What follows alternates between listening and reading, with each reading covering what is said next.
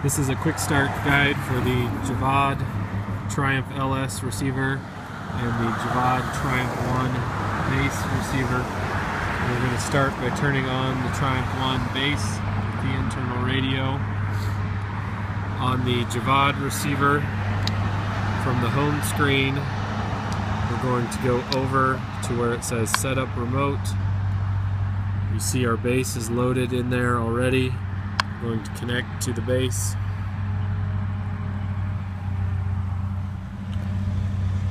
You can see here on the base the Bluetooth light is green, so that means that we have a connection between the two.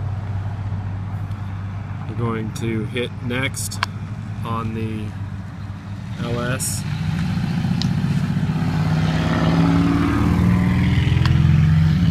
We're going to load in and transfer the predefined settings for the base receiver, and then press next.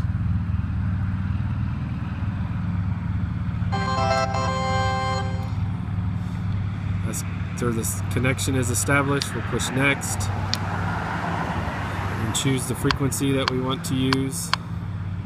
Press select and press next. The power output set at 30. Measure our height in feet.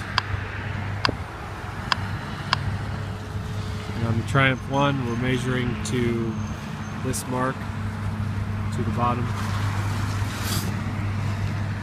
Press OK to enter, and then next.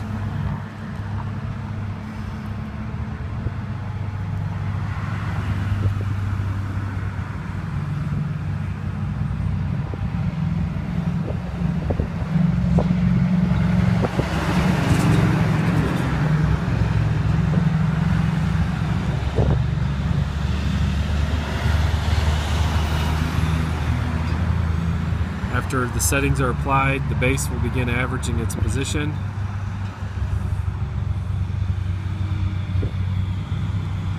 And you can press done. Verify on the base receiver that this light, the third light for the radio, is green. The Bluetooth connection is now turned off because we don't need to talk to this receiver anymore by Bluetooth. Once we have the base running, we press the home button, which brings us back to the first page.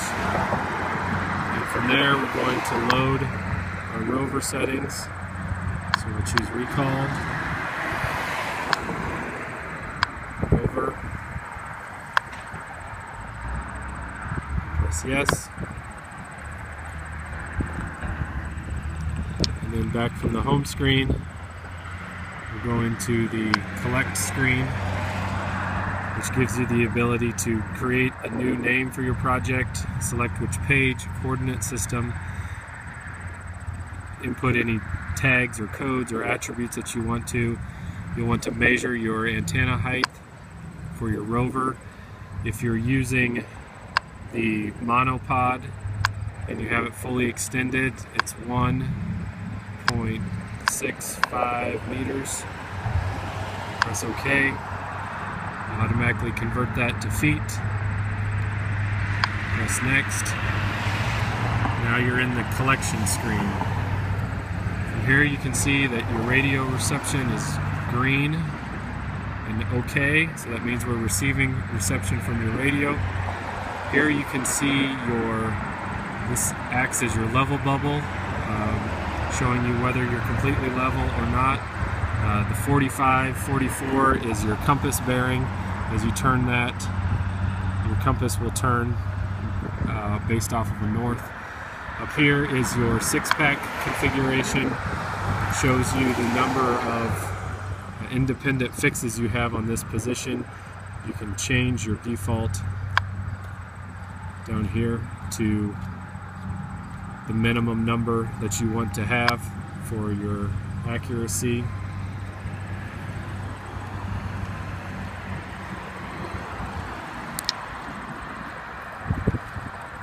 And to begin collecting a point, start. After a 2-second delay, we'll begin averaging your position. You can allow this to continue as long as you want. When you're satisfied, you press stop. And again, it gives you a display of your accuracies. Press accept to record the point. All of these buttons along the sides are configurable. You tap on the button and you tell it what you want to put in there. I like to put the page.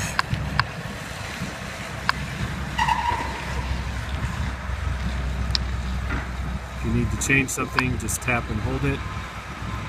HRMS, VRMS, and static recording along this side. On this side, I would normally put in the point name, access for point description.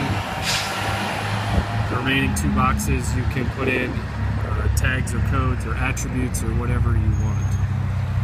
So this is the quick setup for the Triumph LS connecting to a Triumph 1 base.